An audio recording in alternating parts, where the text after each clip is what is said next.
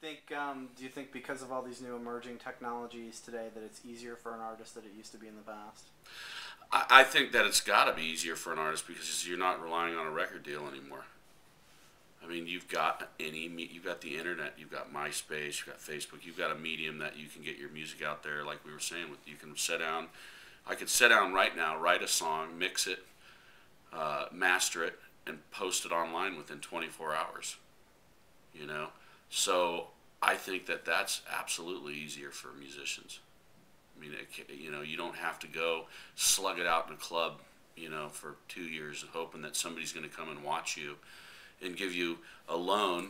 This is the old model, kids. Give you a shitty loan to go make a record. Do you know what I mean? You can go out and you can invest a few $1,000s into a computer system and into some software and some hardware, and you can record your own record and you can get it out there. So that I think has really helped out a lot of starting musicians, or younger musicians, maybe I should say. Just starting out. I think it's great. What do you think the impact that MySpace and Facebook and sites like that have had? I think they're invaluable tools.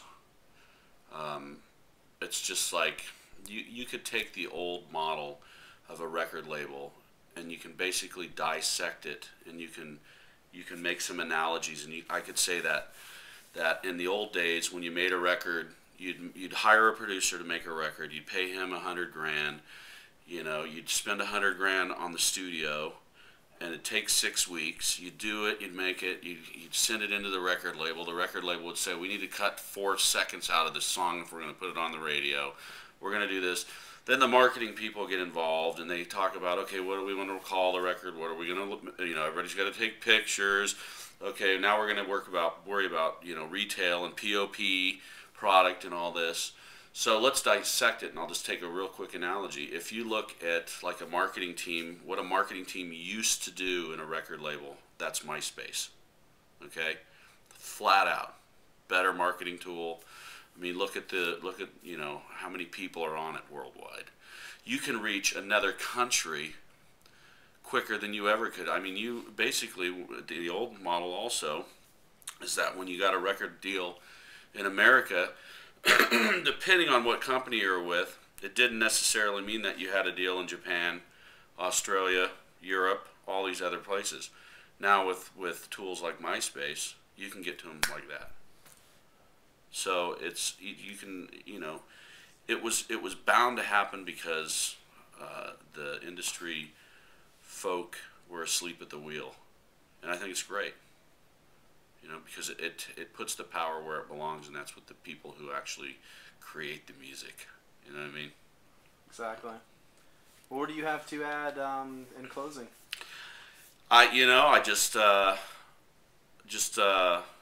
I'm having a good time as a musician. I embrace digital technology. I do feel that people should continue to pay for their music. People create things. It's a personal thing when you create music, and if you enjoy something, you should pay what it's worth. I like the thing that that Radiohead did when I think they put the record up on their site, and they said, here it is, pay what you think it's worth. And it doesn't mean that not everybody's here to get rich. Everybody, I think the general musician or creative person, artist, so to speak, just wants to be able to create. The people that are doing it for money, sooner or later they get out of the business some way or the other. It's just a natural progression, just like the music industry and record labels have taken. That business model couldn't work. They were ripping people off right and left, and it imploded on itself. So just enjoy music, create, embrace technology. And go to a Warrant show. Thanks for your time. Appreciate it. All right, thank you.